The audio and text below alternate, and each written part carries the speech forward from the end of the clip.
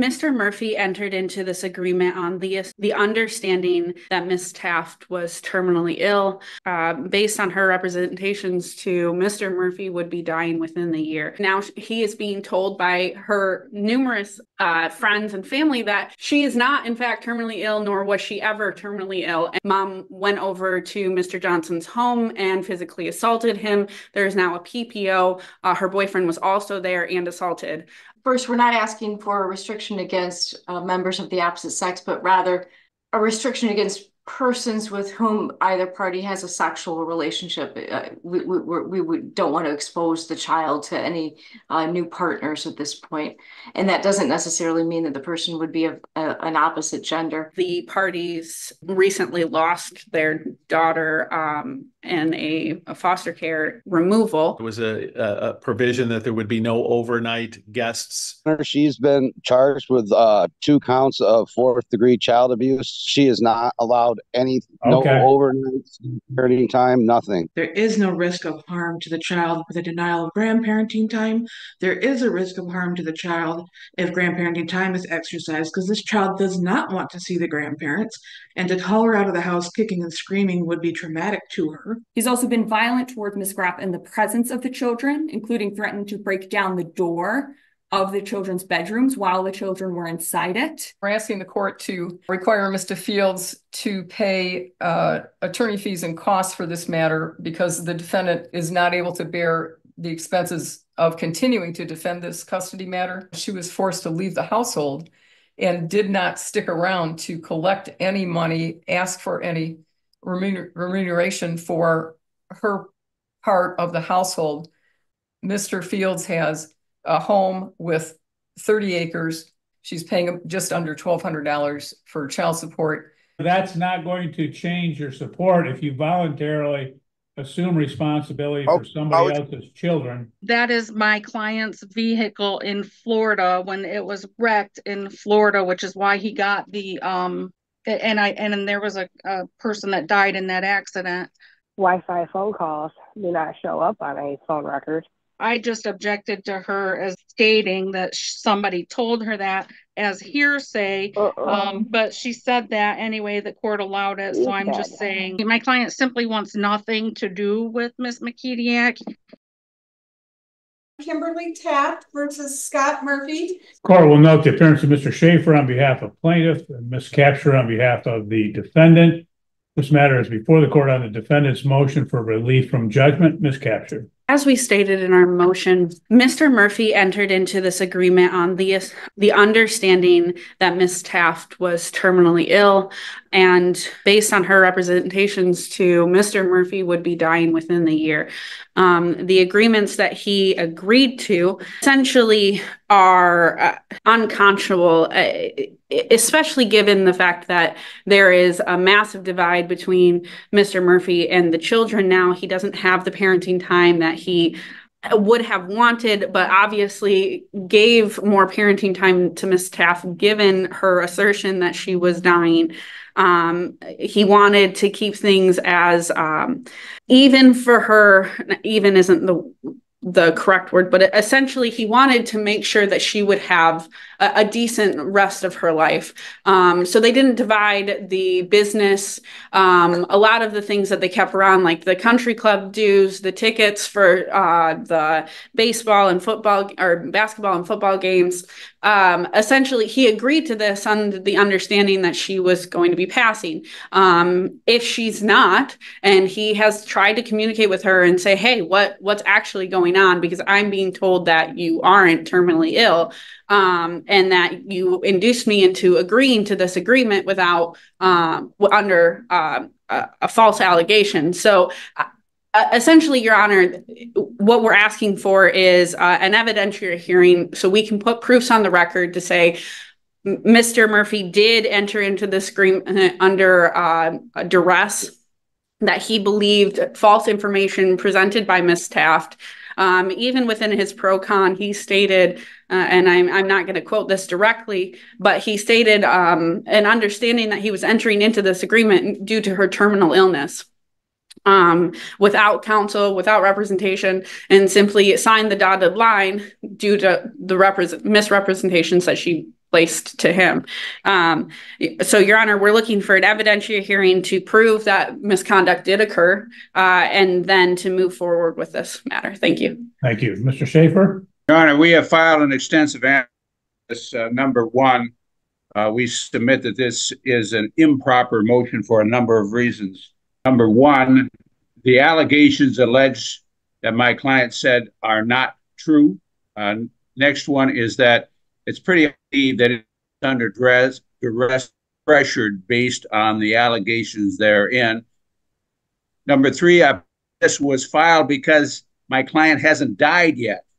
Well, they didn't even give her a year. It's February 29th judgment. I represent to this court melanoma. It's in remission at the present time, and to suggest that there's something inequitable about this. What is improper on this is that counsel for the other side signed these pleadings knowing that the business was owned by both of the parties. We have submitted evidence of that, and this was filed just before there is a oppression suit that's going to be filed in relation to the division of the business. Client is asking for costs and sanctions in that regard because both the client and the attorney signed pleadings knowing that there's a 50-50 ownership in the business. My client has never used her melanoma in any way to affect judgment. It was a choice by a defendant not to be represented. He had been represented around this matter and chose not to. That was his decision. Now he is crying sour grapes. His allegation about the children, his relationship with the children at the time was poor at best and did not exercise his parent time at this time. We submit that this motion is unfounded in fact and law, should be dismissed, and that costs should be assessed in relation to the improper pleadings. Thank you. Anything else, Ms. Capture? Your Honor, the pleadings aren't improper. Again, this is not so much about the allegations that this is a jointly owned business. We admit in our motion that there's a marital interest in this. Again, Your Honor, this is simply about the misrepresentation by Miss Taft that she's terminally ill. She induced my client into signing a divorce decree to get this settled so that she could live in peace the last time, however long it was going to be. Mr. Murphy has requested on numerous occasions, can you just communicate with me about what's going on? And she refuses to. And now he is being told by her numerous friends and family that she is not in fact terminally ill, nor was she ever terminally ill, and that he agreed to this under the misrepresentation that she was. Again, Your Honor, we state in our motion specifically that we are just simply asking to have all of this resolved. However, Miss Taft will not communicate. And if she is going to continue living, which is great, good for her, we want her to be in remission, we want her to be healthy. But if she's going to continue, obviously the marital property needs to be divided appropriately, including the business. That's not to say that we are saying, well, we shouldn't ever divide the property. We simply need an answer, and we need the correct answer, not a lie. If she's going to be passing on, well, then let's get that resolved, and we would withdraw our motion. But we obviously, she's in remission, allegedly. So then she obviously didn't have terminally ill melanoma like she represented to my client. Well, in this matter, the court does note that fraud has been alleged, but as I go through the pleadings here, the argument, there's been very little factual basis for the allegations.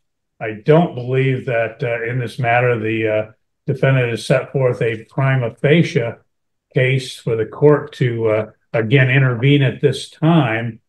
And so the court believes that if in some time in the if the defendant can develop those particular facts, then the defendant can file an amended motion in this matter. But at this point, the court doesn't believe that there's a factual basis in this matter other than a he said, she said. And as a result, the court will deny the motion at this time. And the court doesn't believe there's a basis for award of costs or fees. So it will deny that request by both parties and ask Mr. Schaefer, you prepare the order denying the motion. I will, Your Honor. Thank you. You're free to go. Have a good day. Kelly Johnson versus Jeremy Johnson. Court will note the appearance of Ms. Henderson on behalf of plaintiff, Ms. Capture on behalf of defendant. The matter is before the court on the plaintiff's motion to modify judgment of divorce concerning parenting time and support. I don't need a rehash of this. So as you probably know, we have 11 motions at 9 o'clock. So we're really stacked up. So if you would just, again, respond to whatever the other party's answer or motion is stated. And I do note that in this matter that the motion, and that states that Ms. Hunter, basically, who was tasked with developing and overseeing parenting time, can't or won't do it at this time. So matters come before the court at that point. Anything else, Ms. Henderson? No, Your Honor. Essentially, the parties have joint physical custody without specific parenting time. Upon conversations with Ms. Hunter, she stated her license does not allow her to do what the judgment tasks her to do. So based on the factual impossibility and also pursuant to MCL 72227A, we're simply asking for specific parenting time to be developed. Ms. Hunter stated there's no reason why my client cannot exercise 50-50 parenting time. I think a brief evidentiary hearing with Ms. Hunter's testimony would be very helpful for the court to put something in order for specific parenting time for my client to be exercising, Your Honor. Thank you. Ms. Capture? Your Honor, I am aware of Ms. Hunter's position. I believe the most appropriate thing here is that we select a different parenting time coordinator like Meredith Katz. The minor children have stated animately that they do not want to have a relationship with mom. This needs to be dealt with between the counselor. Right after the most recent incident where the minor children confronted mom went over to Mr. Johnson's home and physically assaulted him. There's now a PPO. Her boyfriend was also there and assaulted Mr. Johnson. And so the timing of this motion in particular is a little disturbing when what we truly need here is a counselor to facilitate discussions between the minor children who are both 14 and 17, who refuse to have a relationship with mom, given her erratic behaviors. Okay. Your Honor, if I may have a brief response. No, I don't need that. Ms. Capture, how about, as recommended, we maybe go to Ms. Katz? What are your thoughts on that? Your Honor, I don't think there is any dispute that Ms. Hunter is helpful to the family. I don't know if Ms. Katz's license would allow her to provide a schedule to the family either. But essentially, we want something that could be enforceable and something that could be followed by the parties. Mr. Johnson has refused any sort of parenting time to Ms. Johnson. This is why we would like Ms. Hunter to provide testimony regarding that. And as to allegations about domestic violence and or PPO, those are under court proceedings. Currently, my client is objecting to both of those matters. So, Your Honor, I would ask for the court to schedule an evidentiary hearing for Ms. Hunter to provide her testimony. The parties are continuing counseling with her, and that is one of her recommendations, but there's no parenting time that she can develop for both parties to follow. Okay. What the court's going to do then in this matter, we don't have an agreement as to how we're going to proceed. The court will refer the matter to the referee for an evidentiary hearing on the issues of parenting time and support, and you'll get notice as to when that hearing is. You're free to go. Have a good day. Mr. Geyer versus Aaron Geyer. Court will note the appearance of Ms. McNiff on behalf of plaintiff, Ms. Capture on behalf of defendant. This matter is before the court on the plaintiff's motion for temporary custody, parenting time support, and to restrict, again, the someone of the opposite sex on an overnight basis with the when the children are present. Again, I don't need a rehash of the motion. Ms. McNiff, have you received Ms. Capture's response? I have, Your Honor. Okay, if you want to respond to that. Well, briefly, first, we're not asking for a restriction against members of the opposite sex, but rather a restriction against persons with whom either party has a sexual relationship. We don't want to expose the child to any new partners at this point. And that doesn't necessarily mean that the person would be of an opposite gender. The parties have been having a nesting situation, essentially, wherein during the week, each party has the child for approximately half of the day, which means that they are exchanging parenting time almost on a daily basis during the week, and then on the weekends they're alternating. This is not a tenable situation moving forward. My client would like to move to Livonia to stay with her parents temporarily while she's able to seek a better job and seek and obtain housing for herself and for the minor child. And to continue with this nesting arrangement simply won't work if my client moves back in with her parents. We're asking for sole physical custody, but I understand that this court often maintains the status quo. However, the status quo with this nesting arrangement isn't going to work. And so we would ask first that my client be granted sole physical custody of the minor child, or in the alternative, that the court grant the parties joint physical custody pending an evidentiary hearing on the issue of custody on an alternating week basis so that they can actually separate themselves. It's my understanding defendant would like to keep the marital home. We're not disagreeing with that. However, again, this back and forth is a lot of exchanges between the parties. So we believe that given the past CPS complaints, and there have been two, both were not substantiated. There was one each against each of the parties, one against defendant for emotional and verbal abuse, one against plaintiff for failure to protect. But again, those haven't been substantiated. But because of that, we have concerns about defendant's ability to properly care for the child's emotional needs. And that's the basis for our request for sole physical custody. Okay, Ms. Capture. Your Honor, as we stated within our answer, there are no concerns. CPS has no concerns. My client is actually a DHS worker. There are no concerns with regard to her and maintaining a healthy relationship with the minor child. Obviously, the last 8 months they have been participating within this nesting arrangement. The parties recently lost their daughter and a foster care removal due to the allegations that plaintiff alleged against my client. However, despite that, they do have a healthy relationship. They've come together on multiple occasions and supported each other on parenting. Again, 8 months of status quo is very impressive. Now, I will agree with Ms. McNiff and state that a everyday handoff is not necessarily the most efficient. However, the 223 would be very tenable for these two parties. The minor child does have autism and a few other, or not autism, I apologize.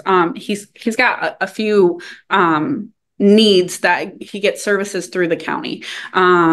Specifically, essentially all of his doctors are. Is Lisa gone? I apologize. We just lost power.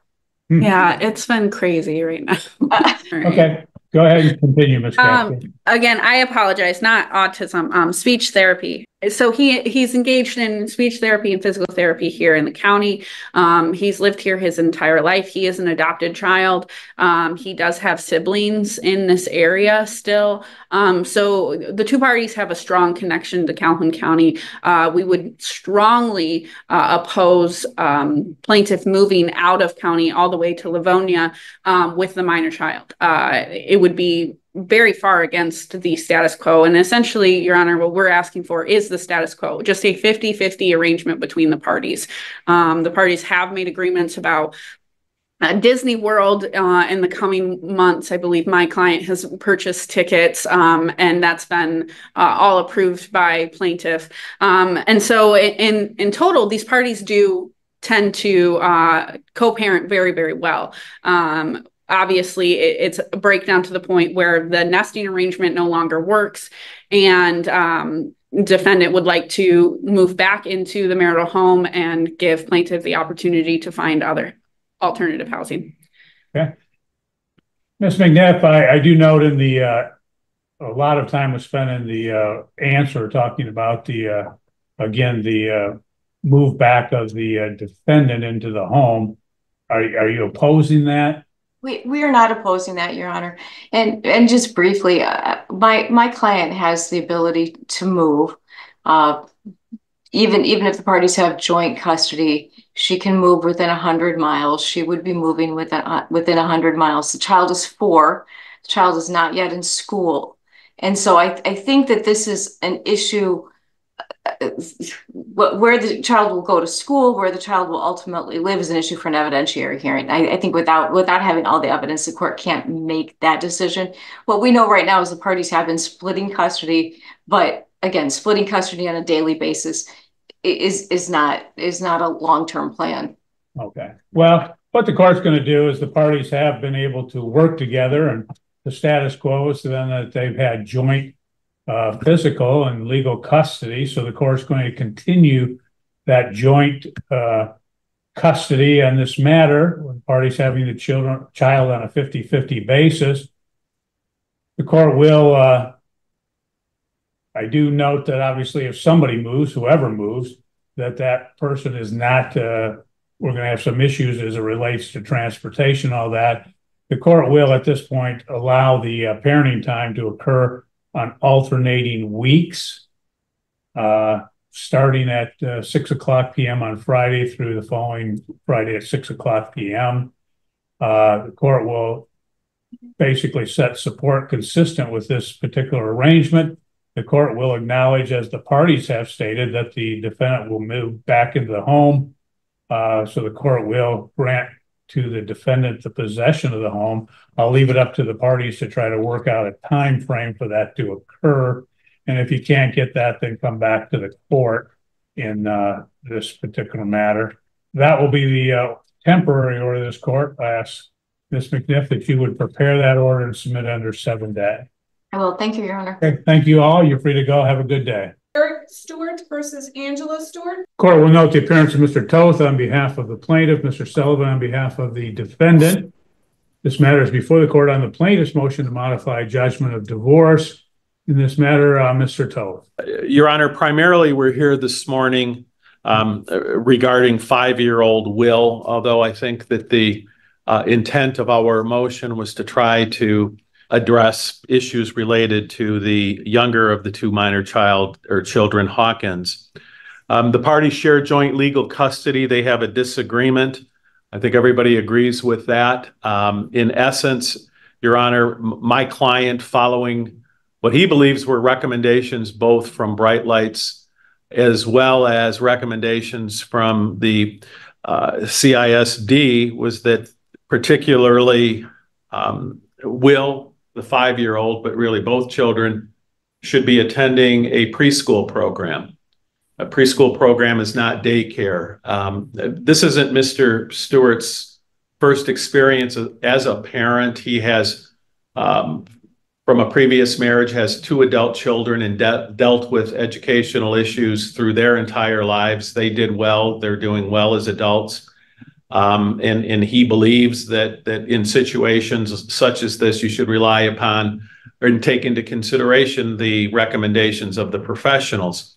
In essence, it appears that we have Dad, Mr. Stewart, who would like to see the more formal preschool program to help particularly Will transition to kindergarten successfully, whereas Ms. Stewart, the defendant mother, prefers that her mother remain engaged. And although it's hearsay and of no real evidentiary value today, I found the letter authored by the maternal grandmother in this case is very, very interesting. And these are her words.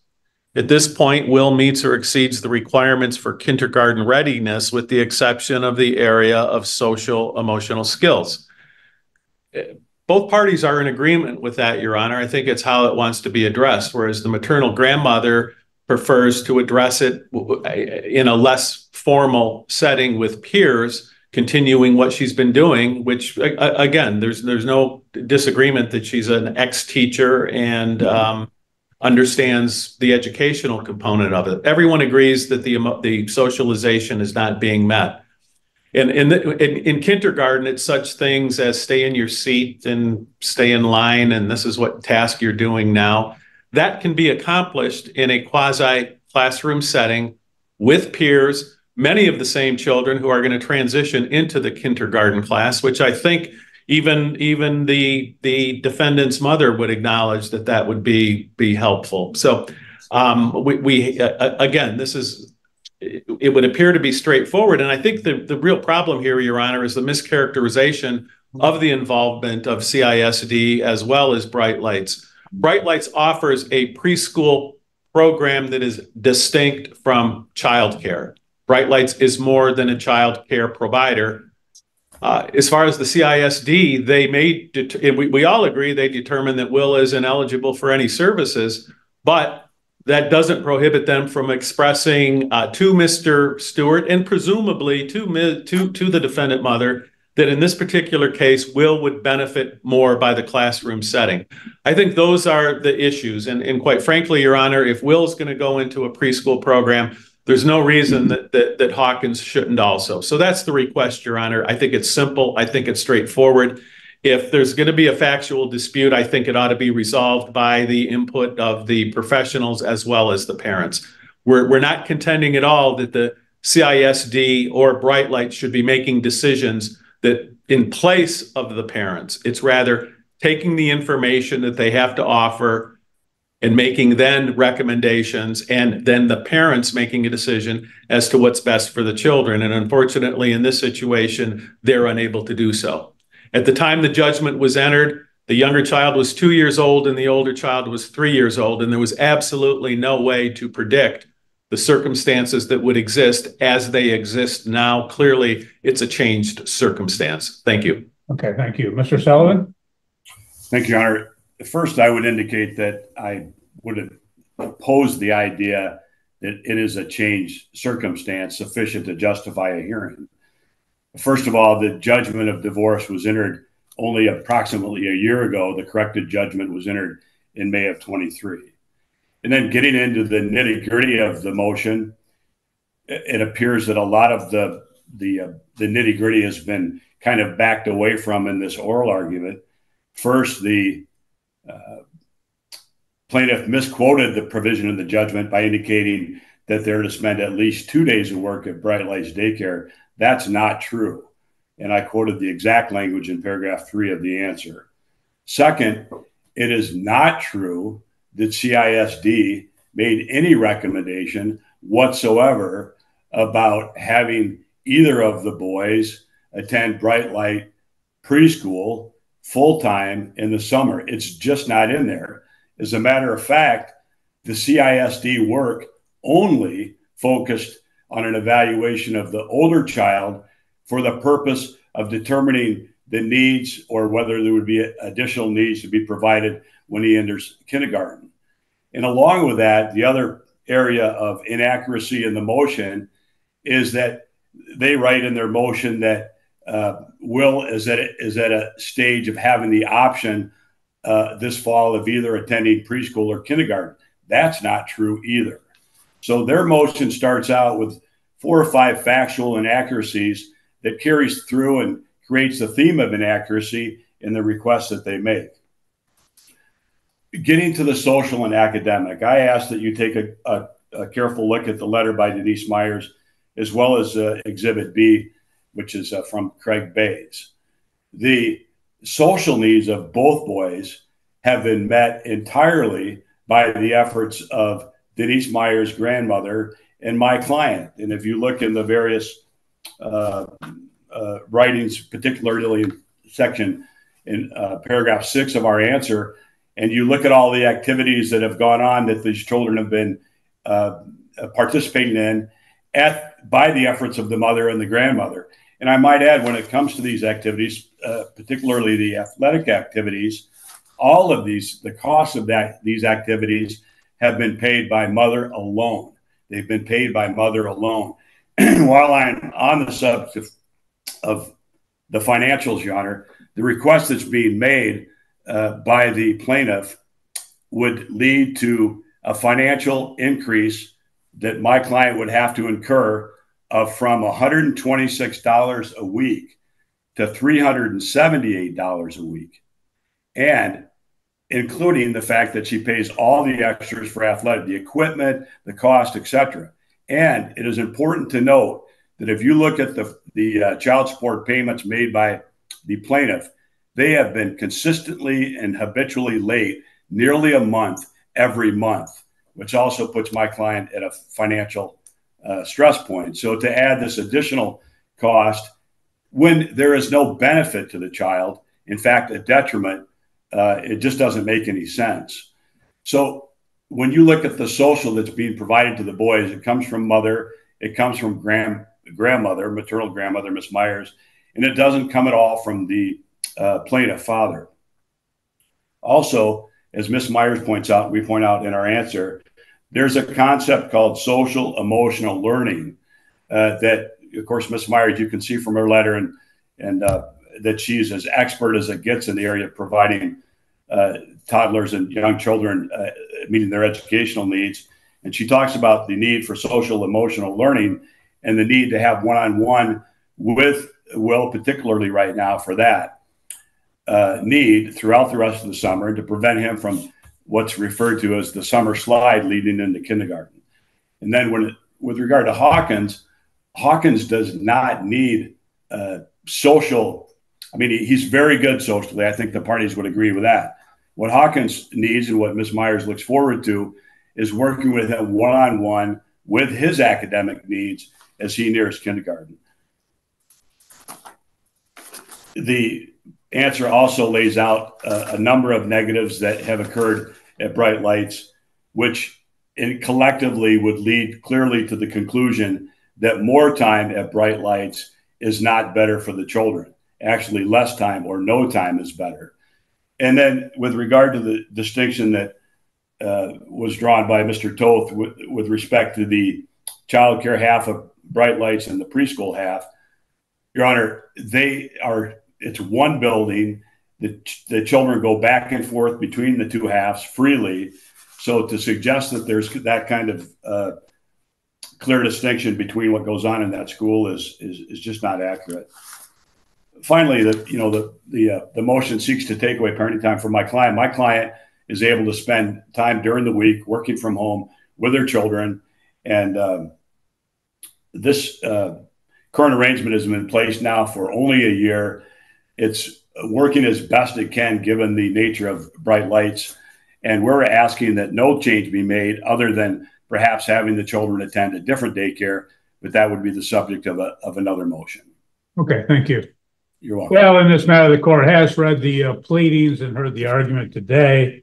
Again, the court will note that, again, this recommendation from the CISD and all of that, those are just simply recommendations. They're not, again, it's not any evidence or anything of that nature. The court does note that, again, that the parties had in the judgment of divorce agreed to the 2 days a week at the Bright Lights daycare.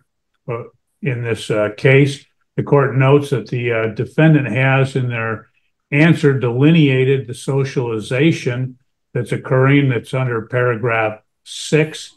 And then throughout the answer, there's also other statements as to what is happening in the way of socialization in this matter. The court does not believe that there is a basis at this time to modify or change the judgment of divorce.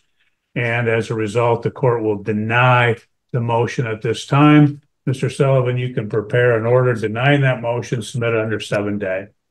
Thank you, Your Honor. Thank you. You're free to go. Have a good day. Matthew Weller versus Katina Morley. Court will note the appearance of Mr. Podell on behalf of the plaintiff, Mr. Todd on behalf of defendants. We have two matters before the court: the plaintiff's objection to order changing domicile and custody, and defendant's motion to change parenting time. Mr. Podell, why don't we start with you? We filed our objection in this matter, Your Honor, because Mr. Weller indicates that, and he's not disputing whether Mr. Wesley Todd sent out a proof of service regarding this hearing. He's just saying he didn't get it.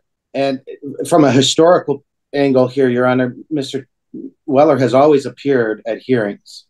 He's never missed a hearing. In fact, he's the one that initiated proceedings to establish a parenting time order in this case.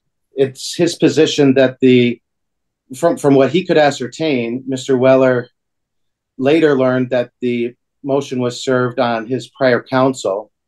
And it may have been sent to her and Mr. Weller, but that attorney had rejected service. That's the information that he got when he contacted his prior firm that he had retained. And that he only later found out about the hearing after the fact.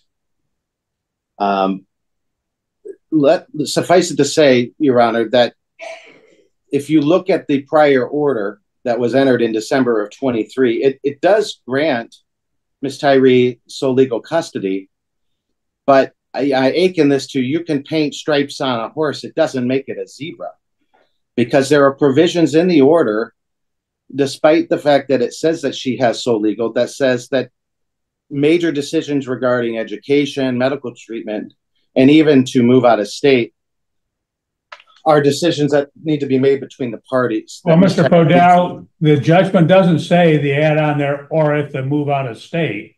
It just says educational and medical. And then for out of state, it just says that she has to seek court's permission, correct? Yes. And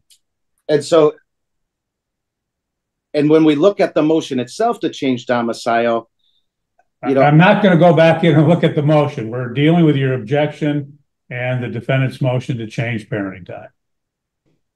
Very well, Your Honor.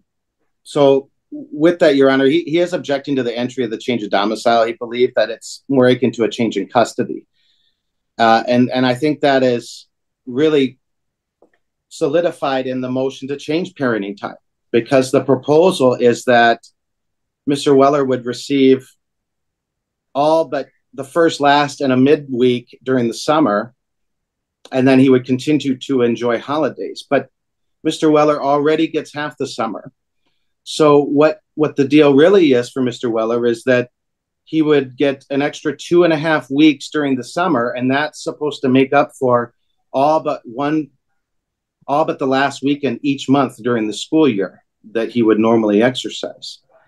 And so I truly believe, Your Honor, that this really is a disruption of an established custodial environment with Mr. Weller, and it really is more akin to a change in custody. Okay, thank you. Mr. Todd, what's your response? Thank you, Your Honor. Your Honor, I think one part of the issue that the plaintiff does not understand is the prior order gives my client sole legal and primary physical custody. So the argument that this is akin to a change in custody doesn't really make sense, because she already has primary physical custody anyway. But beyond that, in terms of the objection, it is not accurate that it was only sent to his prior attorney. The proof of the service is on file contained within the motion, and we sent it directly to his address in Lowell. Additionally, the actual order was sent directly to his address. And then curiously, after the order was entered, then he objects. We don't believe that there's any real valid defense here because of the fact that my client does in fact have sole legal custody. We are requesting that the objection be denied in total, and we are requesting attorney fees. Service was proper. However, he did not attend the hearing. The time frame to object has passed. There's no allegation of good cause as to why he did not necessarily attend the hearing. There's no real meritorious defense, as my client has sole legal custody and primary physical custody. So we believe that the objection itself should be denied, and we are respectfully requesting attorney fees on that portion of the matter. In terms of the modification of parenting time, Again, my client was granted primary physical custody. She is planning her move to Nebraska. In essence, defendant is receiving basically standard parenting time with one additional weekend during the school year. So we believe a most appropriate and pragmatic result is that the plaintiff would be given the majority of this, or all of the summer in essence, with the exception of 1 week before school and 1 week after school, and 1 week during the summer for my client to exercise vacation. And then outside of that, alternating holidays, and that he could have 1 weekend per month. This is substantially more than 2.5 weeks of parenting time. And again, it doesn't modify the custodial environment in relation to what's actually contained within the order. So we are respectfully requesting that change in parenting time and the objection itself to be dismissed in total, and requesting attorney fees for having to defend that. Okay. Well, in this matter, the court did review the pleadings, and in this case, court does note that the court had previously granted a change of domicile pursuant to MCL 722.31. And as I stated previously, just because the order requires the parties to communicate on medical and educational issues, that doesn't change legal custody, which was granted to the defendant in this particular matter. The court does not find any basis to again revisit or change the order for change of domicile, so the court will deny the objection at this time. I'm not going to grant any costs or fees in this particular point. Court will note that the defendant had made a proposal as it relates to change in parenting time, obviously, presumably as a result of the move. There was a proposal under paragraph 5, and if the plaintiff does not believe that that is appropriate or agreeable, then the court would send the matter to a referee for an evidentiary hearing on the issue of parenting time. So that's what we'll do. Mr.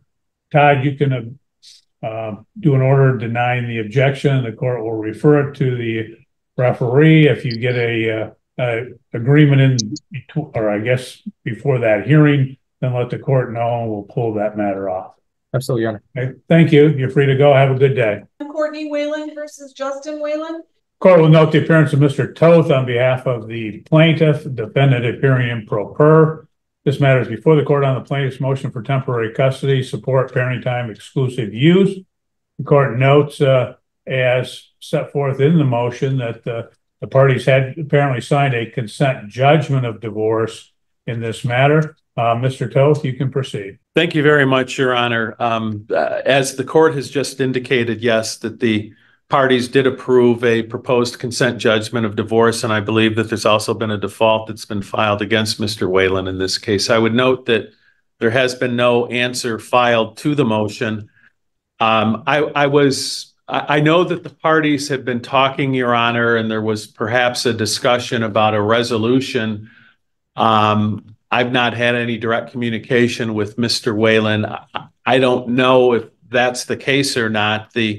I believe that the proposal anyway was to, well, I don't know what the status is. My client advised me that that her husband was going to appear, so here we are. Okay, so let's see what he has to say. Mr. Whalen, what's your response to the motion? I'm kind of confused about the whole thing. I know I was supposed to go in and sign documents early this morning, but I'm just out of town and I got too short of notice. Okay. You have any response? Do I have a response, Your Honor? Yes. Yeah, there is a revised agreement that was supposed to be signed early this morning for me. It just hasn't been signed yet. So Your Honor, with those statements from Mr. Whalen, I think that perhaps the best way to proceed would be for me to go ahead and identify what I believe the terms of the agreement to the temporary order were, and that if he then agrees, then I'll go ahead and prepare it, and I can just go ahead and then notice it for entry, given those statements. So, Your Honor, what we're looking for would be more specificity to, well, let's start with the easy part, which would be the exclusive use of the marital home. Mr. Whalen has moved to, I think he's living in Kalamazoo now. He has his own residence. My client has remained in the marital home, and actually it's separate marital property, or separate property as opposed to marital property. And she would simply like an order that would grant her temporary exclusive use of the house.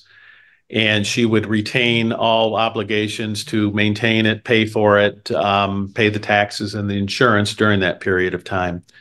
As we move forward to the issues relating to the children, Your Honor, the proposed judgment of divorce did not have a specific parenting time schedule. It was simply as the parties could agree. They've had trouble agreeing. So what we would be looking for would be an order that would be the standard parenting time schedule, which according to the Calhoun County schedule for alternating holidays and breaks with a week-on, week-off summer schedule.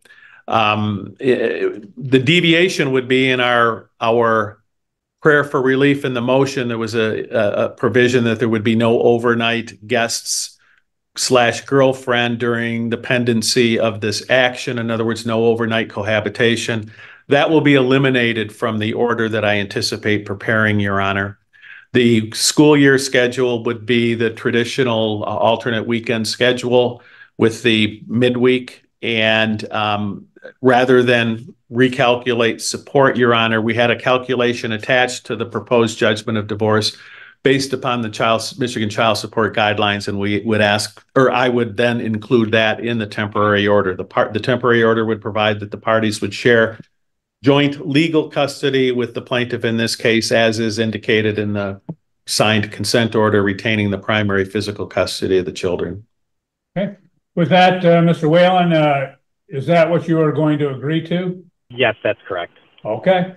Thank you, Mr. Toth. You can submit that under 7-day, and or if Mr. Whalen wants to come in and sign, he can sign that, and we can take care of it in that manner. I'll 7-day it, Your Honor. Thank you very much. Thank you. You're free to go. Have a good day. Summer McKediak versus Mark McKediak. Today is Monday, June 17, 2024 at 10:03 a.m. Court will note the appearance of Mr. Hauser on behalf of the plaintiff, defendant appearing improper in this matter. Mr. McKediak, are you disputing the denial of parenting time pursuant to the show cause motion? Yes. Okay. If so, then what the court will do is the court will have to have an evidentiary hearing on the denial of parenting time. As it's stated in the ex parte order, court will not change custody without an evidentiary hearing. So an evidentiary hearing would be necessary to do that, and that's by case law from the Court of Appeals Supreme Court repeatedly telling trial courts they can't change custody without an evidentiary hearing. The court would, however, as I did under the ex parte, would order that the defendant would not remove the children from the state of Michigan without court approval in this particular matter. And correct. With that, I think that takes care of everything until we can get in and have a evidentiary hearing. Well, in both of these matters, I guess. Okay. Your Honor. Yes. I'm going to be turning myself in the morning. I have to go serve 5 months in jail. Oh. I don't know how you would like to go about that. Well, if you're not available, is there any problem with them placing the children with the plaintiff in the interim? No, Your Honor. She's been charged with 2 counts of 4th-degree child abuse. She is not allowed any no overnight parenting time, nothing. Okay, well, I guess we're going to have to deal with that all at some later point. But if you're going to be in for about 5 months, we won't be able to have a hearing within that particular time. So, but we'll unfortunately, yes, we'll set a. Well, we can always have a hearing because they can present you, and we can do that during Zoom. So we'll set up a hearing and then have everyone present at that time. Mr. McKediak, you're going to have to make sure that you can. If there's anybody you want to testify or anything of that nature, you're going to have to make sure that you can get the subpoenas out, and that will all be by Zoom. Okay, sir? Yes, sir. Thank you so much, Your Honor. You have a blessed day. Thank you. Your Honor, is the evidentiary hearing that was just mentioned as it relates to the show cause going to be separate than the friend of the court evidentiary hearing currently set for June 25th? Oh, what's the June 25th date? That was in relation to the continuation of the friend of the court hearing that we began up in Grand Traverse County that was objecting to the custody order that was put in place back in December before the case was transferred over to Calhoun. Okay. Well, we'll have that matter. The show cause will come up at the same time. Recognize, Mr. McKediak, what county are you in that's going to happen, that you're going to go to jail? Otsego County. Okay. We just want to know so we'd be able to make contact with you. Yes, sir. Okay. Thank you. You're free to go. Have a good day. Ari Concrete versus Taylor Morgan, with intervening parties Jamie Morgan and Carlina Morgan. Court will note the appearance of Ms. Reed on behalf of the plaintiff, Mr. Bartell on behalf of the intervening party. The matter is before the court on the plaintiff's motion to stay pending appeal. Mr. Bartell has filed an answer. Ms. Reed, I don't need to, again, rehash your motion. If you want to respond to anything in Mr. Bartell's answer, go ahead. It's just that we're dealing with a constitutionally protected right in this matter, Your Honor. We do not believe any evidence has been presented to rebut the presumption that is in place to protect that right. There is no risk of harm to the child with a denial of grandparenting time. There is a risk of harm to the child if grandparenting time is exercised, because this child does not want to see the grandparents, and to call her out of the house kicking and screaming would be traumatic to her. And that there has not been a best interest finding pursuant to MCL 722.27 B6, which is required by the court to conduct and place that finding and that analysis on the record, and that hasn't happened yet. So how this order kind of got entered, allowing grandparenting time, is backwards, is that all the requirements were not met. So we're requesting that the effect of the order be stayed pending appeal, or that it be rescinded and we go to an evidentiary hearing regarding the presumption and the best interest factors. Okay. Mr. Bartell. Your Honor, this court has every right under MCR 3.207A to issue a temporary order with regard to, quote, any matter within its jurisdiction. And that is right on point, Your Honor. And that is quoted from the court rule, and grandparenting time is within this court's discretion or within this court's jurisdiction. So clearly the court has the ability to enter a temporary order. It is a little confusing from plaintiff's motion. It kind of vacillates back and forth between whether this is a final order or a temporary order. Clearly it's a temporary order. They would need an interlocutory appeal in this matter. The court weighed everything that was put in the motion in answer at the previous motion hearing, determined there was a preponderance of evidence to rebut the presumption of the statute.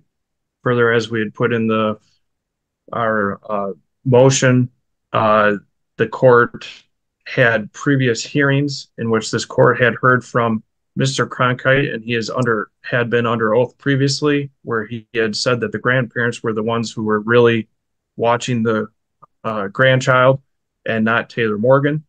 And then he does an about face under oath again when it is convenient for him to say, oh, they never even watched really the kid at all. So, Your Honor, I think that motion before the court here should be denied, since the court has every right and authority pursuant to the court rules. Thank you. Thank you. Well, at the time that the court put in place the temporary order, the court did note, as stated by Mr. Bartell, what the status quo was, which is now disputed, and the plaintiff has delineated many reasons in the motion, but the court would note that, again, those are just allegations and conjecture at this point without having a hearing in this matter. And the intent was the court would have a hearing, but I was only maintaining the status quo on a temporary basis. At this point, the court will not stay the order. If the Court of Appeals wishes to do so, they may do so during their review, but the court is going to deny the motion to stay the order in this matter. Mr. Bartel, you can prepare an order denying that motion, and that will conclude the matter for now. You're free to go. Have a good day. Andrew Katie versus Ella Graff. Court will note the appearance of Ms. Redmond on behalf of the defendant. This matter comes before the court on the defendant's motion for temporary support, custody, parenting time. Ms. Redmond. Morning. Ms. Grapp and Mr. Katie have been separated since February of this year. Ms. Grapp currently has a PPO against Mr. Katie and is living in the home with the 3 children. Mr. Katie has not had overnight parenting time with the children since separation and has instead exercised non-overnight parenting time around 2 times per week. We are asking that this schedule continue, that she be awarded temporary sole physical and legal custody for the pendency of this action, that Mr. Katie be awarded parenting time on Fridays from 1 to 5 p.m., Sundays from 9 a.m. to 1 p.m., to reflect the current schedule that the children have been used to since February separation, and that Mr. Katie's income be imputed to reflect the potential income of a computer programmer, which is his training and past experience in the area for at least part-time work. Ms. Grapp does have concerns about Mr. Katie having overnight parenting time, including the special medical needs of the children. Aurora, who's 11, has diabetes. Mr. Katie has in the past routinely slept through her blood sugar monitor, has returned Aurora from parenting time to Ms. Grapp with expired glucose sensors. He has also in the past refused to take Burko, who was only a few months old at the time, to the emergency room after that was recommended by a medical professional. He even threatened to crash the car that Ms. Grapp and Burko were in when she requested that he take them to the emergency room. Ms. Grapp had to wait until they returned home, and Mr. Katie fell asleep on the couch to be able to take Burko to his emergency room for care. And she is worried that that the children will have similar, that Mr. Katie will not be able to make decisions in their best interests if he does have overnights, considering their medical needs. He's also been violent towards Ms. Grapp in the presence of the children, including threatening to break down the door of the children's bedrooms while the children were inside it. And she fears that he may be violent and aggressive towards the children if she is not there to intervene like she has in the past when they did live together. As well as that, his housing situation has been unstable. It is our understanding that he's moving into a new apartment. He has lived with his parents, again, to our understanding, living outside the home, not in the home. And again, Ms. Grapp believes his housing is unstable to support overnight parenting at this time. So for those reasons, she's asking for that specific parenting time, non-overnight, Fridays and Sundays, to reflect what the children are used to, what their routine is, as well as to protect them in their medical needs, their special medical needs, and for their safety. Okay, thank you. Mr. Katie, what's your response? To address some of this in order here that she just said it. First of all, it's what she said about the current schedule of me seeing the kids is omitting the fact that they expect me to have it 1 hour every day, currently at 7 p.m. to 8 p.m. But before I even say that, let me say I've said to Ella over and over that I'm available 24/7, and I've been trying everything I can to get more time with my kids, and I don't have enough time with them to provide anything like I could and I did in the past to them. And oh yeah, I'm sorry. I actually, before I address what she just said, what Ms. Redmond said. Well, just go ahead and address something, sir. I'm way behind on my hearings, and respond to the emotion. Okay, no, but I have to explain that we are homeschooling parents, and the educate. So the kids don't go to school. We educate them at home. So I gotta talk about that just a little bit, and to explain, it's different from most parents. Yeah, and I'm sorry about. I'm trying to be quick here. It's very hard for me. But okay. So yeah, we are homeschooling parents, and I did in the past. I was able to have enough time with them where I could educate them, and I can't do that under this schedule, and they rely on, and Ella even relies on me and my help for the homeschooling, and has always. Okay, so but But anyways, the current schedule is not as she said, and it also hasn't been going on. She said it's going to go on since February, but actually there was a period where we had a 50-50 sharing agreement, which is what I'd like to ask for as a temporary schedule. That 50-50 agreement wasn't overnight, but it was supposed to be 50-50 day trading days, and it worked a lot better for our family. And the kids don't want to keep the current schedule. They are really excited about staying overnight with me. They've said it again and again, especially my younger daughter, and even my son Burko is not speaking, but too young. But I mean, I can you can read his facial expressions. He's well, okay. Anyways, so even what she said about the current schedule is not true. It's very important to have that hour together with those kids. At one point, we were taking daily walks for that hour, but Ella wouldn't let that happen. And so the best we could do was a 1 hour virtual meeting. But I've actually spent a lot more time in that hour because I've been able to she's also been relying on my mother for babysitting, and during a lot of the time when she's relying on my mother for babysitting, I also spend time with the kids. So she's vastly understating the amount of time that the kids have with me, and the fact that they expect and hope for more, and so do I. And I've always been, and my two daughters and myself have all been pushing to get more time. That's why we even have that much time in the first place. Excel has been resisting that. Okay, so then I want to talk. The next thing, I think that handles the first thing she said. The next thing she was talking about is the medical concerns, and if I could. I know I have to be brief here, but if I could go into detail, I mean, it would sound really, I think her claims would sound really silly, but I'm going to try to explain. Well, one thing is that as far as like decision making, I mean, we have a whole, I mean, okay, so, actually, let me talk about the overnight, sleeping through the alarms, okay? So both of us would sleep through alarms until one of us got up to get the alarm.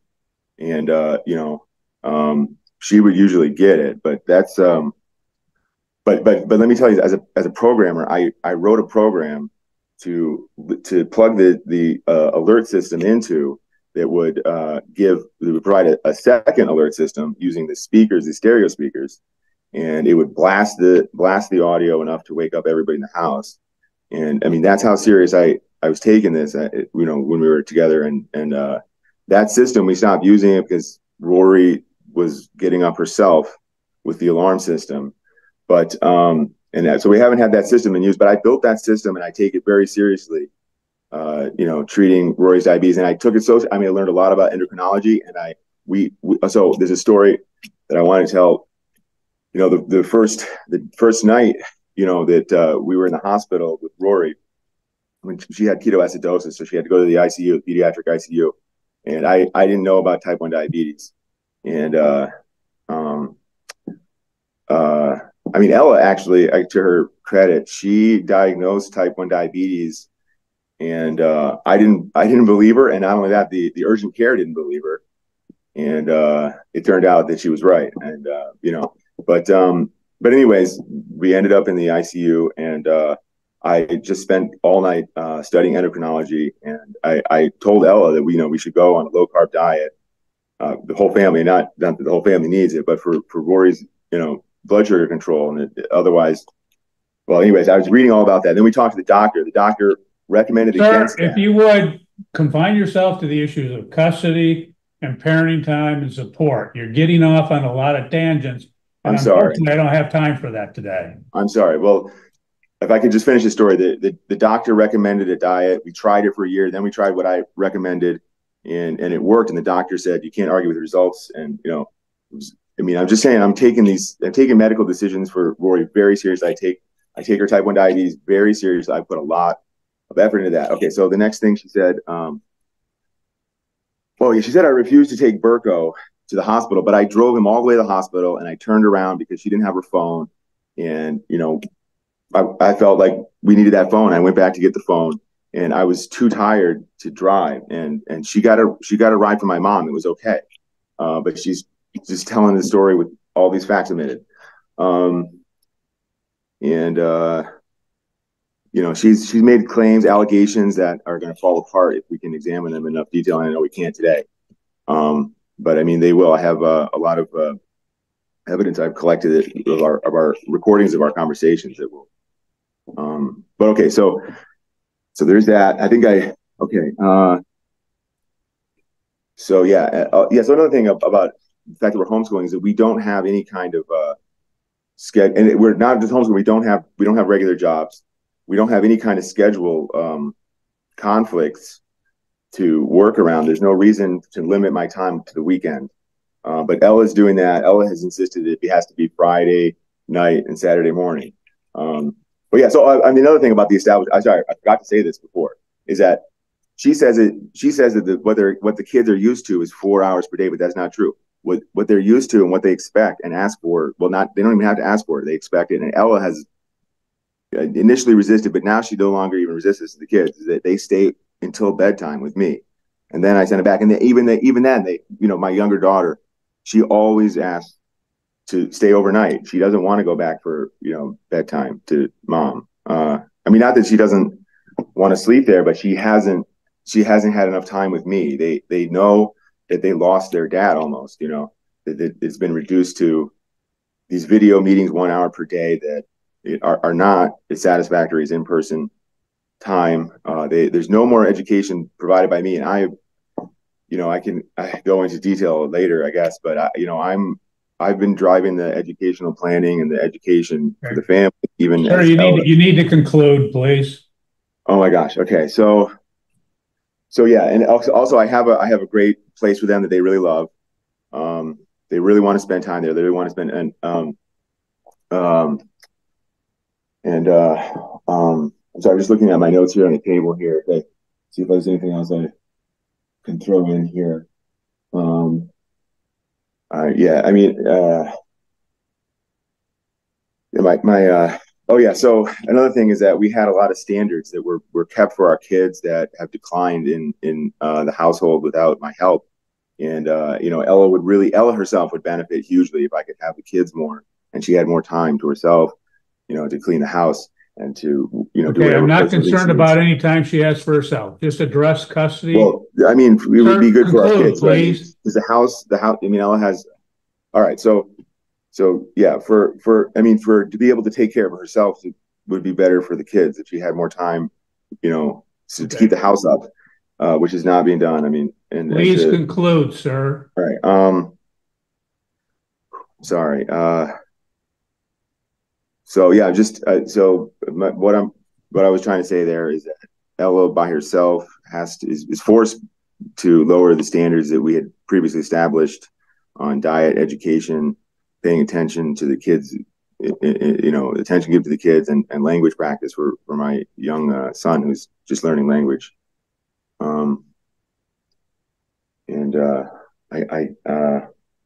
Also, I didn't address.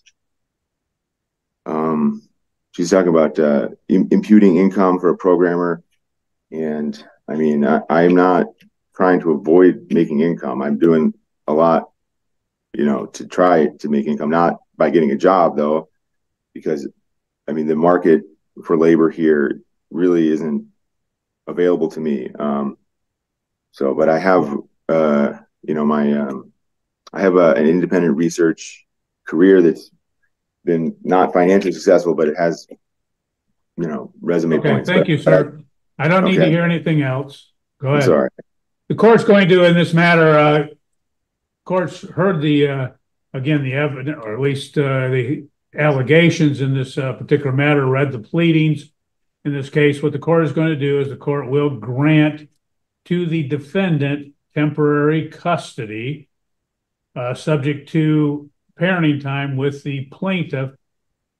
Court notes, based on the parties' schedules, they haven't had anything consistent. They don't work consistent jobs. What the court's going to do is grant to the plaintiff parenting time on alternating days from 12 o'clock noon until 4 o'clock p.m. each alternating day, starting on June 20, 2024, and each alternating day thereafter. The court will order that the parties would exchange any income information that they have within 7 days of today's date.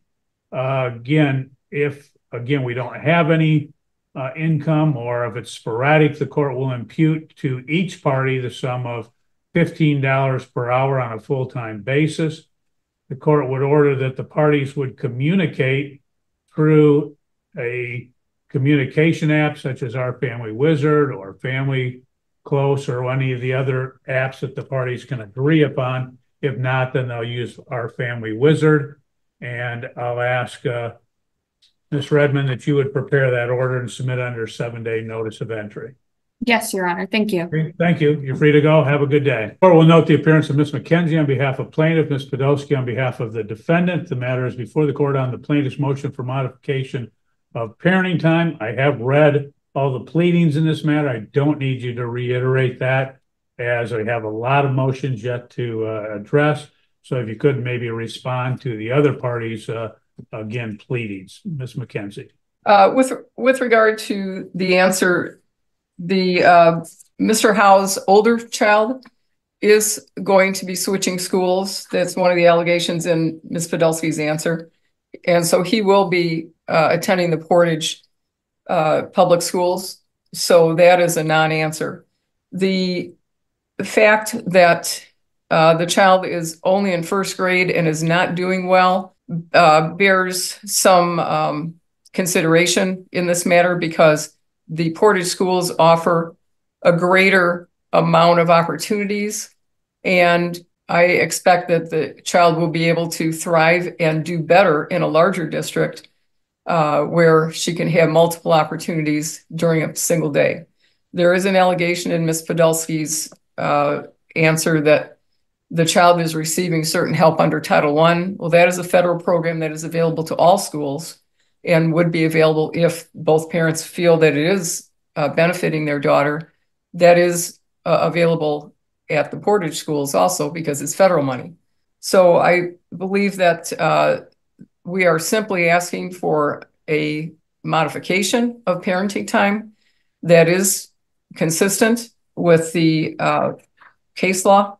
And in addition, under 722.27, which defines the established custodial environment, there would not be a change of established custodial environment, because the child is still going to look to, if she is permitted to attend the Portage schools, where she would live with daddy during the school year, Sunday through the following Friday, the established custodial environment would not change, because the child would still look to the custodian in that environment. So daddy during the school week, during the school year, and mommy on the weekends and during vacations. So she would naturally look to the custodians that she now looks to for guidance, discipline, and the necessities of life, as well as parental comfort. This is simply designed, this motion is designed to give her greater opportunities, cultural opportunities, academic opportunities, dramatics, music, and so forth, because she would be attending a school with the advantage of a larger district, which does have a good reputation in the greater Battle Creek, Kalamazoo community. So we're asking the court to entertain the idea of allowing the change of schools for the reason that the child will have the opportunity for greater advantages due to the largeness of the school district. But this opportunity is still not going to change the established custodial environment, which is and will remain with both mom and dad. Thank you, Your Honor. Thank you. Ms. Podolsky. Thank you, Your Honor. As we stated in our response, this motion was improperly filed. The issue of changing a school district is an issue regarding legal custody, and this was a motion to modify a parenting time schedule. What we have here is the plaintiff is getting married and moving to Portage. As we stated in our response, he's going to continue to work here in Battle Creek, and that was not denied by counsel today. So if the court were to entertain this motion and then ultimately decide that this minor child should move to the Portage School District, we'd still have both parents here in Battle Creek and Calhoun County during the work and school day while this minor child is in Portage. This happens frequently when parties move to the next county over, whether it's Jackson County, Kalamazoo County. And it does not necessitate a school change. Right now, she is in a smaller school district. They have assessed her for her needs. They have a plan in place for her. As we stated in our response, it is my client who is solely getting her to summer school this summer. The plaintiff is not participating in that program, despite alleging that the minor child struggles. This proposed change is going to make her, a small fish in a big pond, and nothing in their motion stated why this would be a benefit for her and what could be offered for her. What was stated is the plaintiff is getting remarried and moving to Portage, and therefore all of these changes need to occur. That is not the case. The motion is improper. They have not cited proper cause or change of circumstance to make this change. And on top of that, their proposed schedule would result in my client losing 1 month of parenting time per year. When these parties have joint custody, week on, week off, 50-50 parenting time, 1 month out of 6 is huge. That's a 20% reduction. So we're asking this court to deny the motion in its entirety and order that the status quo continue as it relates to custody, parenting time, and the school district, which is currently Penfield. Thank you. Thank you. Ms. McKenzie, any response? No, Your Honor. Okay. Well, in this matter, the court does note that the judgment of divorce entered on December 5, 2022 does provide for joint legal and joint physical custody, and as stated, the parties have been exercising that in alternating weeks. The plaintiff seeks to modify effectively the parenting time, and the court takes that as really seeking to change custody. The court does not believe that proper cause or change in circumstances has been presented to meet the Vadvarka threshold sufficient for an evidentiary hearing, notwithstanding the fact that the motion is calling it parenting time as opposed to custody. The court also does not believe that the threshold has been established for a Lombardo hearing concerning the school. So the court will deny the motion at this time. Ms. Podolsky, you can prepare that order and submit under 7 days. Thank you. Thank you. You're free to Thank go. you, Have a good day. Court will note the appearance of Ms. McNiff on behalf of plaintiff, Ms. McKenzie on behalf of defendant. This matter is before the court on the defendant's motion for attorney fees and costs. Ms. McKenzie. Thank you, Your Honor. We're asking the court to require Mr. Fields to pay attorney fees and costs for this matter because the defendant is not able to bear the expenses of continuing to defend this custody matter.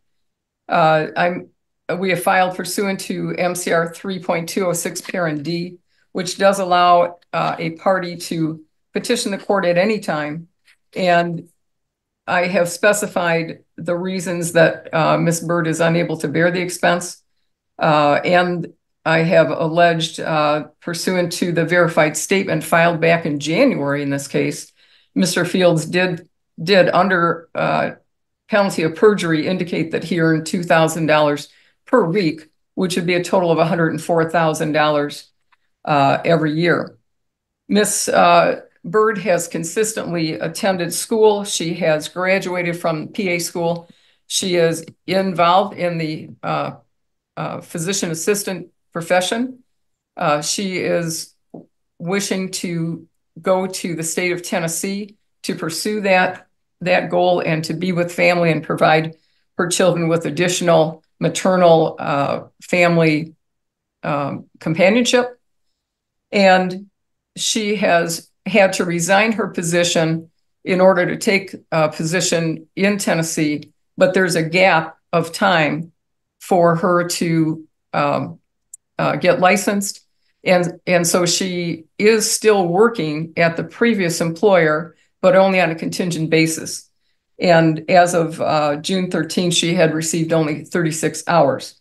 So there's a gap of time for her to be able to earn a consistent, predictable income in the state of Tennessee in her profession, which she spent a lot of money on obtaining school loans and is repaying her school loans.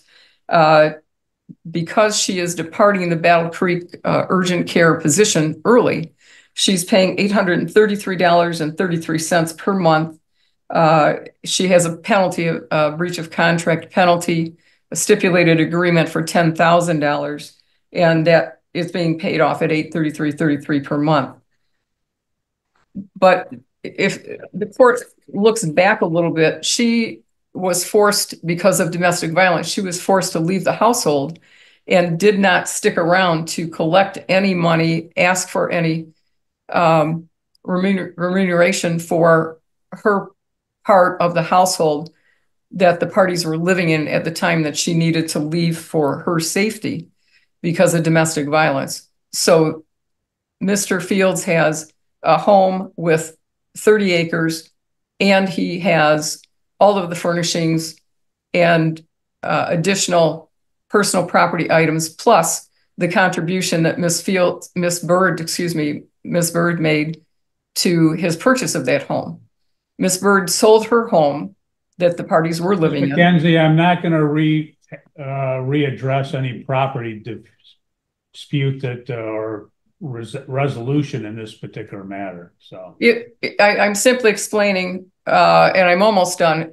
I'm simply explaining why Miss Bird is in the financial situation that she's in right now.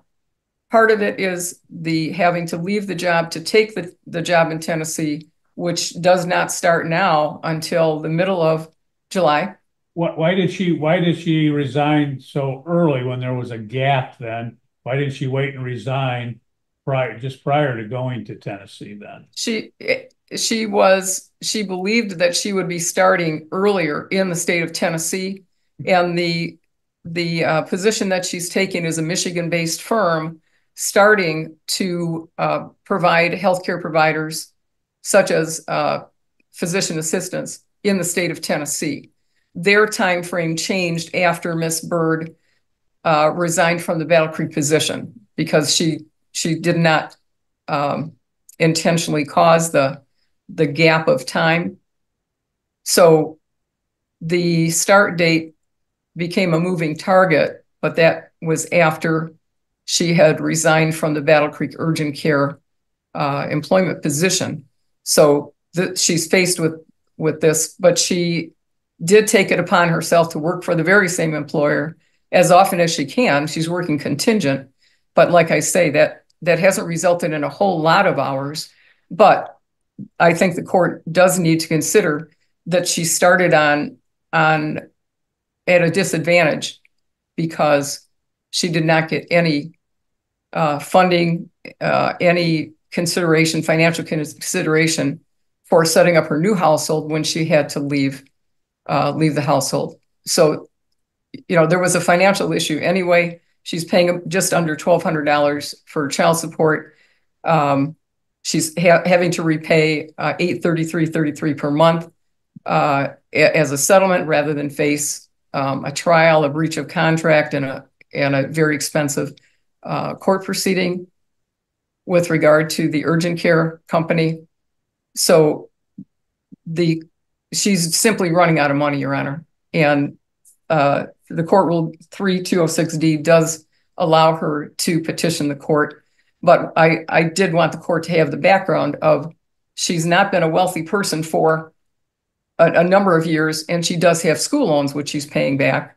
And as I mentioned in the pleadings, part of the school loans were there were certain parameters that she was eligible for, like those of us who've gone to law school. You're eligible for so much. She maxed those out in part to pay for living expenses for the plaintiff as well as the party's children when they were residing together. So any savings, any financial plus that she might have had does not exist for each of those various reasons. She's expecting to be able to recoup all of these, get back on her feet. I'm not sure recoup, but get back on her feet and provide well for the children by taking the new position in the state of Tennessee. But at the moment, the earliest date is going to be the middle of July. Thank you. Ms. McNiff, do you have anything to add other than what was contained in your answer? No, Your Honor. Okay.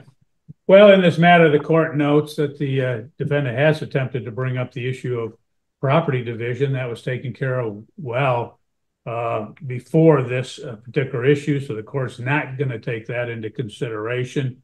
The court will note that she resigned her position in Battle Creek to start a job in Tennessee, which now won't start until mid-July. Court is looking at Michigan Court Rule 3.206 parens D as to whether the party shows they're unable to bear the expense and the other party is able to pay. The court does note that it does appear that the defendant's problem and difficulties at this time occurs because she voluntarily quit her job, thereby leaving her unable to pay her attorney fees and expenses. And court will note the defendant is responsible for her own self-inflicted financial position, I guess you'd say.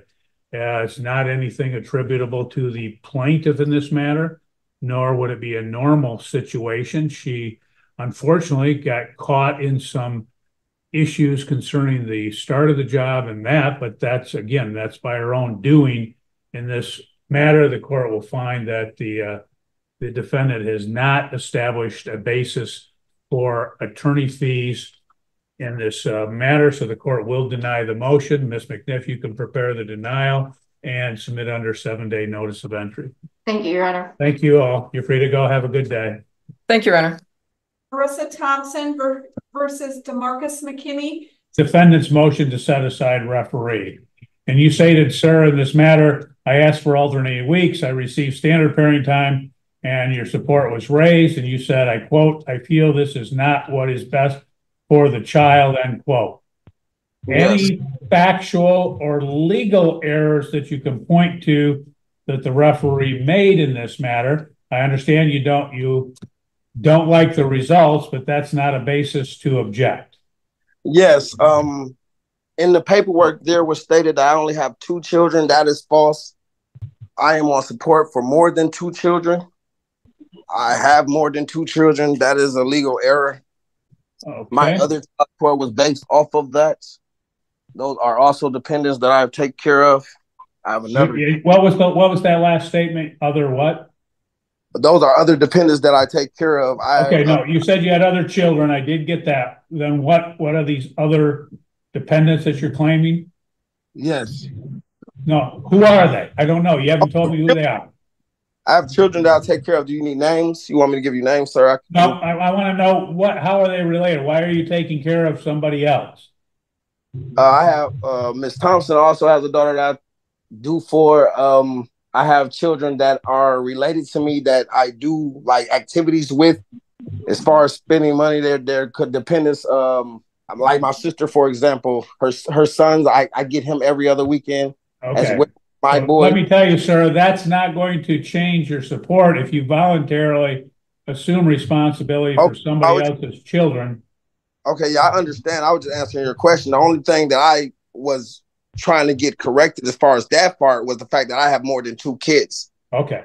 But like they are my biologically children.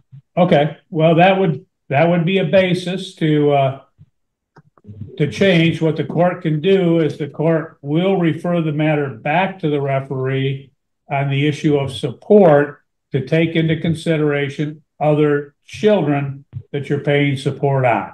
Anything else, Mr. McKinney? Yes, sir. During the time that we had this hearing, I was explaining to him a situation that I had with a similar case. And I think he thought that that's what I was asking for with this case. I was not. Okay. Well, I don't know. I don't know about that. I'm just saying what's been in your motion and what you've stated today. So okay. Before this hearing, me and Ms. Thompson had a conversation. Before I reminded Ms. Thompson about this hearing, she, I guess, changed her mind. Ms. Thompson is about to start working. I was going to keep my son while she was at work.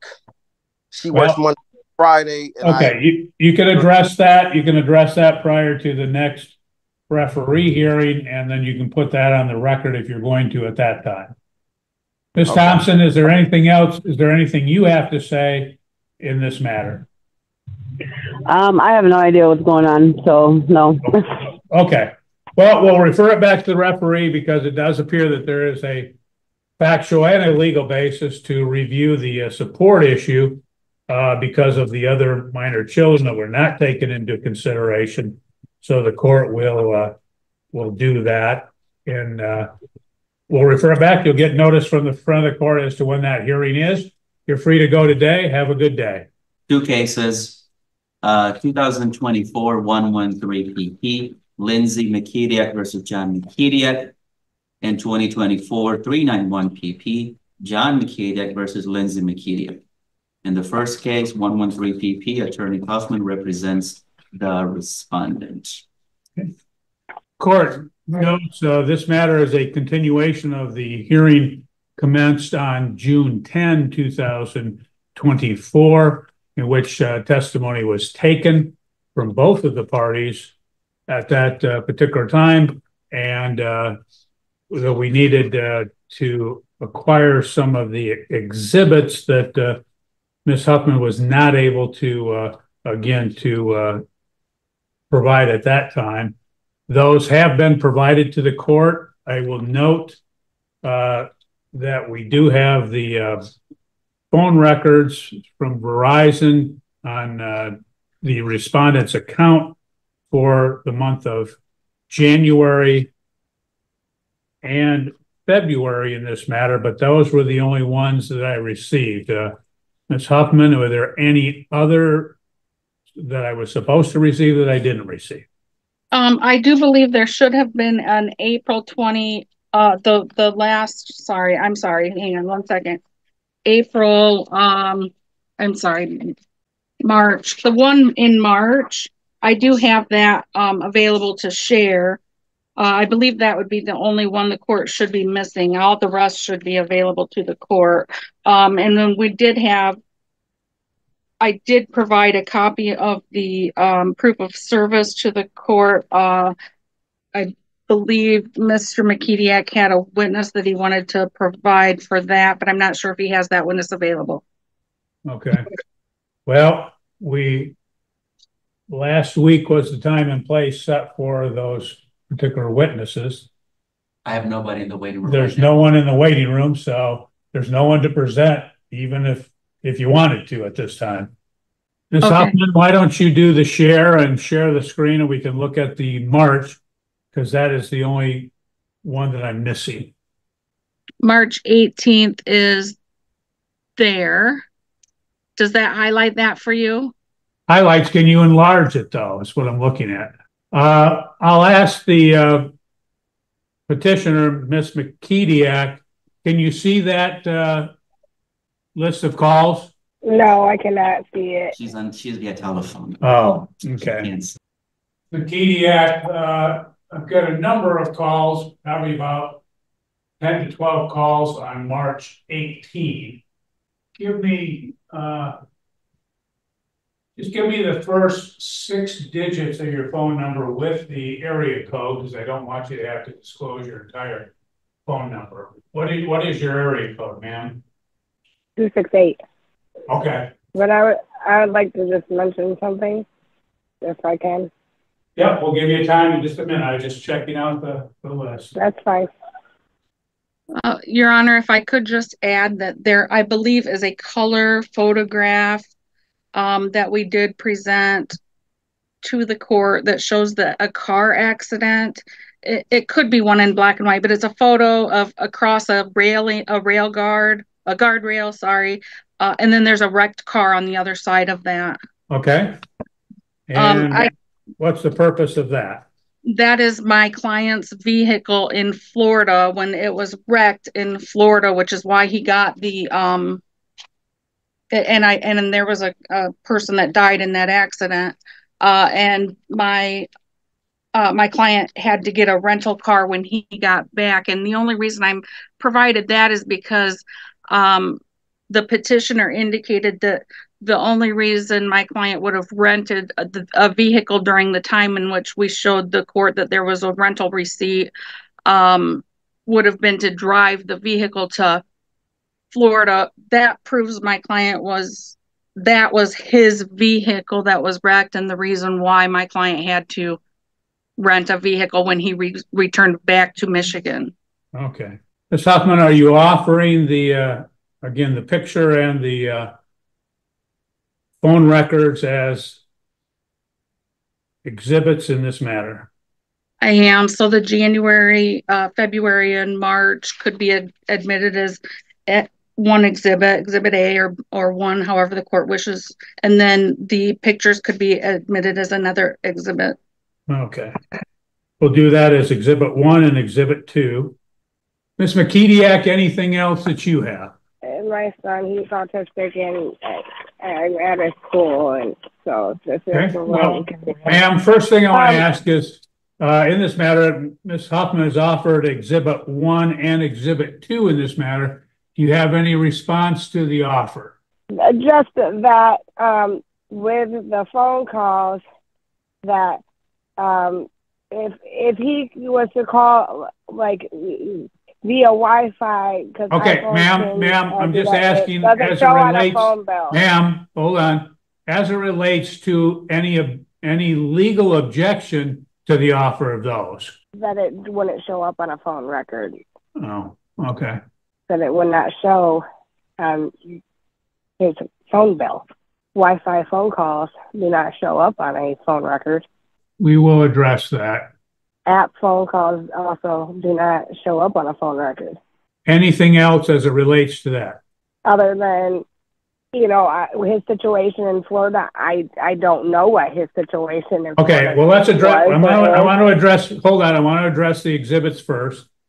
The court will admit respondents exhibit 1 and 2 in this matter, there being no legitimate objection to those.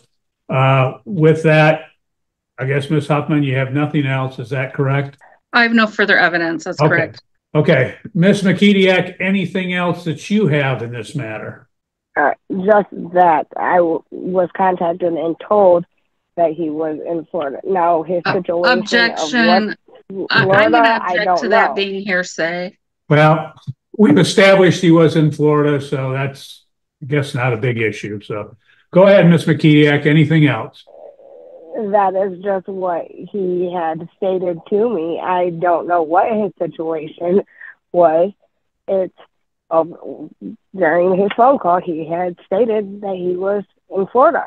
So, I mean, that's all I know. I don't know his situation of what took place or when he left or when he got back. I don't know. Okay. That wasn't discovered over the phone call. Okay. Ms. McKediak, do you have any closing argument to make? I mean, no, I guess not. Okay. No. Ms. Huffman, any closing argument? Yes, so I would just state that on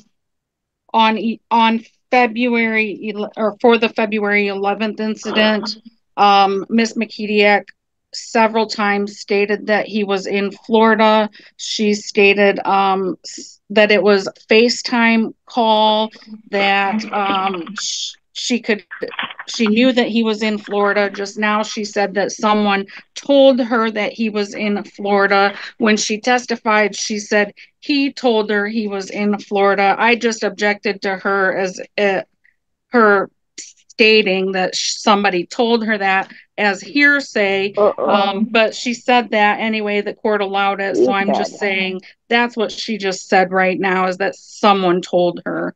And her, if I could just give my argument without interruption. Yeah, Ms. McKediak, do not interrupt.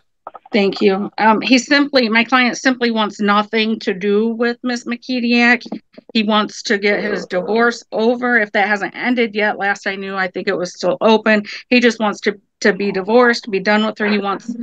He wants absolutely nothing to do with her. He's not contacting her. There's no proof that he's contacting her, even though she said for his January 27th call that it came from his phone. Specifically, it says, I spoke to both of them and it was from his phone.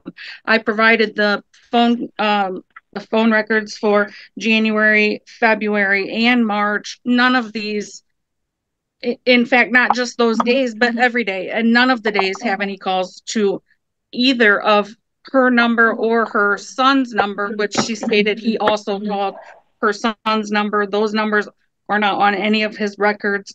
The records come directly from his his phone company, they don't take numbers out to satisfy what Ms. McKediak wants them to say. So again, I would just, there is significantly insufficient evidence to find violated any PPO. Thank you. Okay, thank you. Again, anything else, Ms. McKediak, before the court gives you a ruling? Just no, he'll just keep bothering me. Okay, thank you. Bothers me with different people, and so. Well, if there's other people that are bothering you, you can always get a PPO against them. Again, that doesn't pertain to respondent. As a result, the court is not going to address that. Specifically, in the petition to show cause in this matter, the petitioner had alleged various dates on which things she said occurred. First, the first date was January 27, 2024. Second date, February 7, 2024. Then February 11, 2024. And then March 18, 2024. She also claims that, again, there was a FaceTime call. I think that was the February 11, 2024 date. In this matter, the court has looked at the Exhibit 1 and looked at those particular records. The records show on the January 27th, 2024 date that she claims, and she delineated what the call was, etc. And the court will note that on his phone records, it does not show any calls from his phone to the 269-268 number, which she identifies as her number. Further, in this matter, that is the January 27th date, the February 9, 2024 date in which she delineated a call to her. That looking at the records, there was no call from his phone on that date. On the 2/11/2024, the date of the alleged FaceTime call, that in fact there was no FaceTime call on that. Plus, the testimony of the respondent was that in December 2023, that plaintiff had blocked him from all social media contact to him. Further, on March 18, 2024, which we saw today, there was no call to the plaintiff on that date from his phone call or from his phone number. Taking all of that into consideration in this matter, it does amount to more than a he said, she said, as he has provided documentation and evidence to show that he did not contact her. And as a result, the court will deny the show cause and deny any finding of contempt in this matter. The court will next go to the respondent's motion to terminate. He alleges that he did not do any of the things as alleged. Court will note that credibility is always a consideration in every case, and especially these types of cases. Oftentimes, a party will allege that the other party or one of their witnesses is not truthful or lying. The court has found that inconsistency in testimony does not mean that an individual has lied. Conflicting testimony can occur as a result of a witness's background, perception, bias, understanding or misunderstanding or mistake. And when consistencies occur, the court will attempt to determine if they can be reconciled by other testimony or evidence. In this case, we have diametrically opposed testimony, so the court has to look at other evidence, and that other evidence is the exhibits that were submitted in this matter that shows that the respondent, Mr. McKediak, has not contacted her in this matter. And so that evidence presented goes to, again, more than simply a he said, she said, but is backed up by other objective evidence to substantiate that, again, there was not contact. I'm not saying that there's not anything that's alleged to have happened in this particular matter, but it does, again, go to the issue of credibility when we have someone making various statements and then that testimony being, again, refuted by objective evidence in this matter. As a result, based upon that, the court will grant the respondent's motion to terminate the petitioner's PPO in this matter. And I would simply caution both the parties, don't communicate with each other, don't contact each other. And in your case, Mr. Makidiak, even though the court has terminated that, I'll let you know that the court could at some future point grant a new PPO if the circumstances warranted that. You understand that, sir? Yes, sir. Okay. Okay, that will be the order of the court, or the orders of the court in this matter. And we'll conclude this case. You're free to go. Have a good day.